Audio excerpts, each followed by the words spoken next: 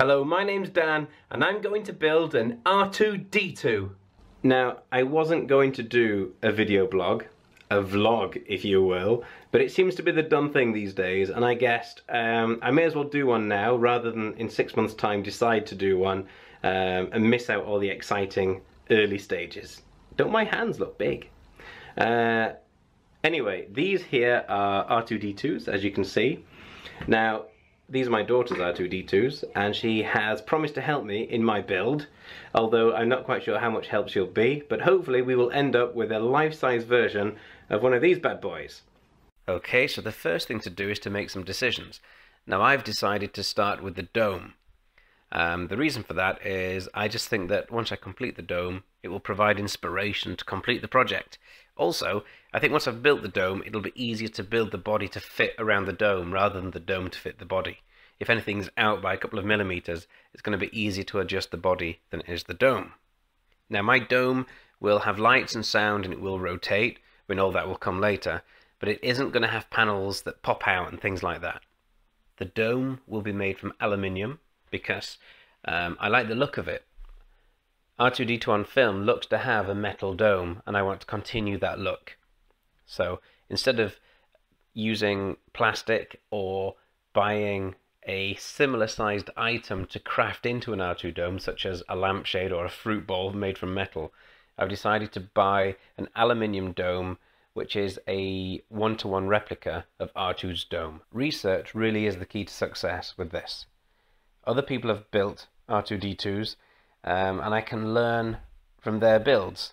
The first place to go are the online forums. astromech.net seems to be the main one. R2-D2 builders across the globe hang out on that website, and they've posted details of where they've got materials from. They've put details on problems they've had and how they've overcome them. And as well as that, I've registered on astromech.info, which is a UK builders forum, so I can see what local issues people have had. And don't forget YouTube. You tend to find that a lot of people who have built R2-D2s have done video diaries online where people can see what they've done and how they've done it.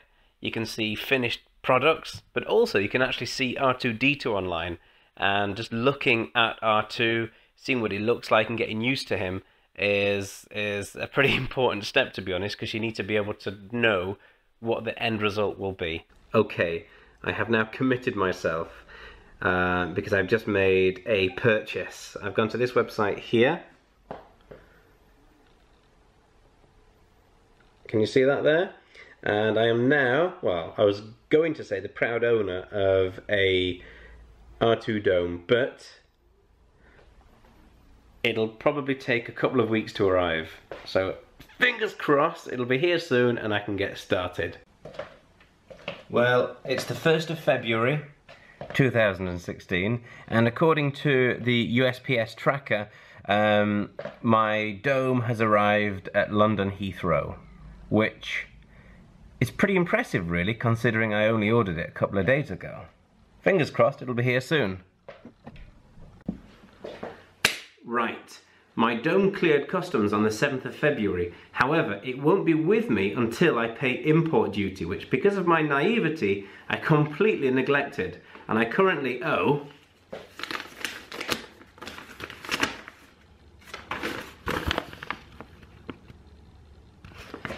that's right, £109.43, the dirty Robin mother. But I shall pay this, and hopefully it will be with me shortly.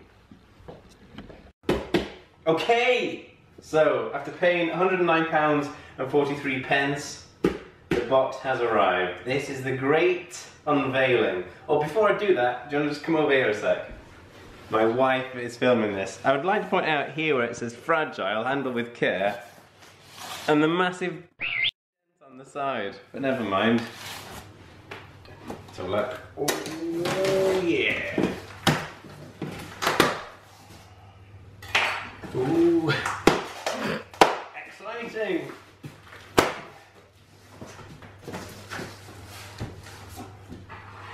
Ooh. Get a load of that. I'll tell you what, I'm just going to hide this invoice because the wife doesn't know how much this cost. Here we go. The base. Looks like a washing machine. It does look like, it do look like washing machine parts. Another bit of base. It's all about the base. There we go. Bits of foam. Oh, I tell you what. Ooh. You are impressed. I am. I'm not talking to the camera, I'm talking to my wife behind the camera.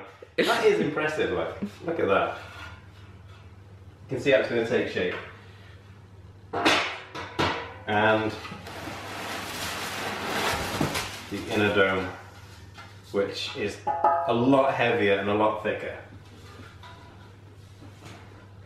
And quite sharp. Okay, so I'm just going to run through the contents of the box. First of all, we have the invoice, complete with price, which I'm hiding from my wife. Okay, now we've got this here, which is the base, which is quite thick. Very substantial, very strong. Another part of the base, I'm not going to lie and say I know how all this goes together, because I don't have a clue at the moment. And here we have the inner dome, which is very strong, very thick, quite heavy, and very sharp around the edges. I think I might have cut my finger. And here we have the outer dome. Now check out the detail on this beast.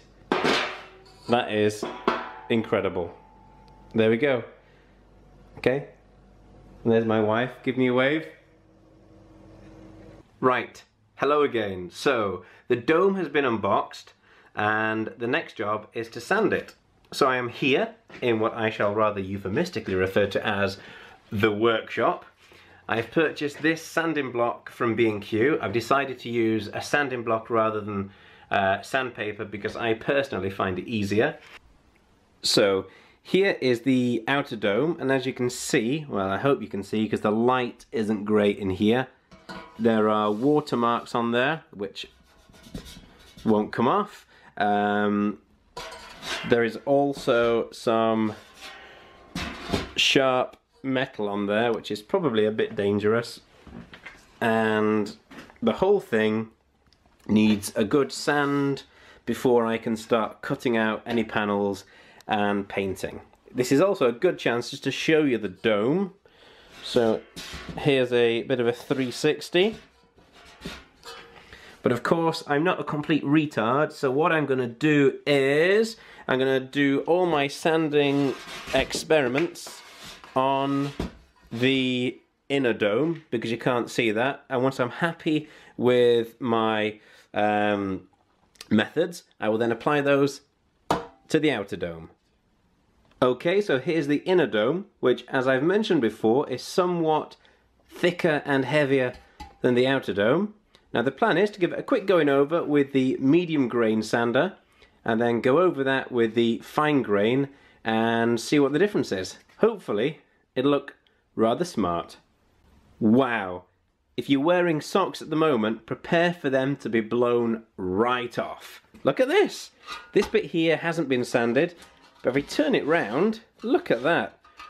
That's about 2 minutes of medium sanding and a minute of fine sanding, and already it's got a great brushed steel finish, okay? Look at that.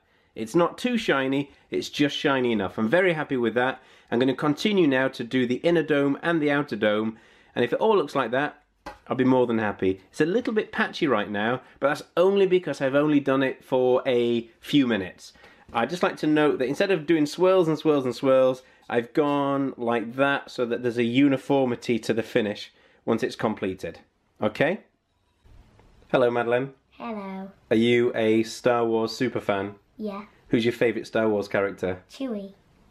Who's your second favourite Star Wars character? R2. Yay! What do you reckon to our R2-D2? Metal. Well, he is metal, but how's he looking? Awesome. He is looking awesome. He'll look amazing once he's finished. How long do you reckon it'll take us? 10 years. I hope not. So when it comes to sanding, I'm going to start by wet sanding, which involves dipping my sanding sponge into a bucket of water.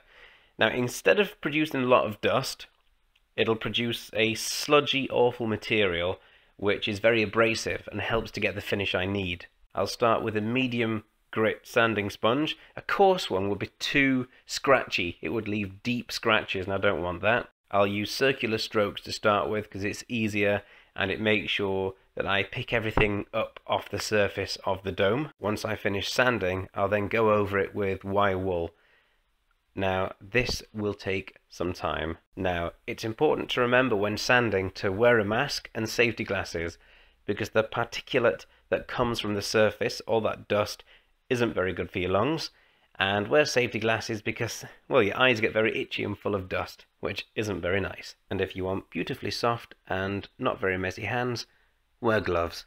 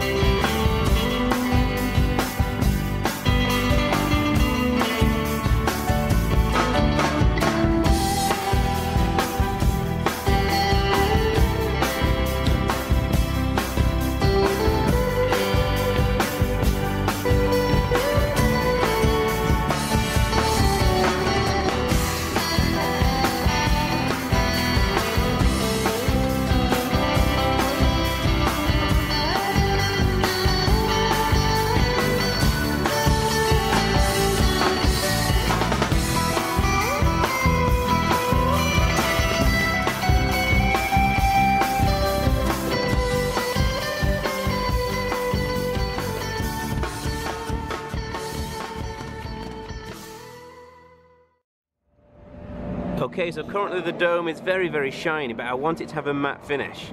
So what I'm doing is I'm going over with this steel wool, and if I rub in one place, it goes kind of white and quite matte. So what I've done is, and you can see this bit here, I've been rubbing over with white wool. This has got a matte finish now. It's not very even, but if I just run over it in the same direction, that'll give it an even finish. And you can see the difference if I move up here. This bit hasn't been done, this bit has been done. So just to summarize, steel wool, give it a rub until it goes pale in colour, keep going until you've done the entire dome. It's a lot of effort.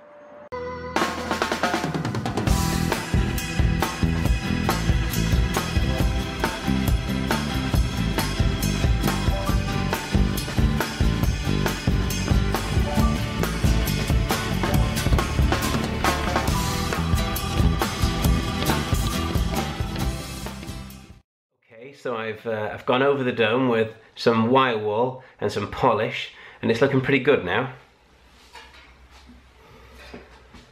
Ba ba ba ba. Can you see that? It's got a nice satin finish there. Now I've not done the pie panels, so you can see the difference between what it looked like before and after I went over it with the wire wool. It's looking pretty decent.